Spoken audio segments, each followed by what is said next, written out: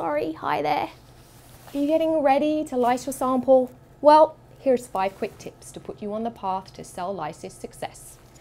Use a harsh method like a Sonicator, grinder or French press for samples that are difficult to lyse, like plant cells, tissues and even some microbes. For cells that are easy to lyse, like a red blood cell or tissue culture cells, use a gentle method like freeze-thaw, a detergent or enzymatic lysis.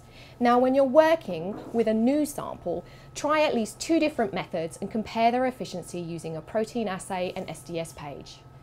4. Optimize the power settings on your mechanical disruptor system and incubation times for all lysis approaches. And don't forget, mechanical lysis usually generates heat, so use cooling to avoid overheating your sample. Well, we hope that's enough to get you started. If you have tips and tricks to pass on, we'd love to hear from you. Send them as well as suggestions for future Lab Notes episodes to labnotes@biorad.com. For more tips and tricks on many other topics, check out our other Lab Notes episodes and subscribe to the Bio-Rad Life Science YouTube channel. Bye for now.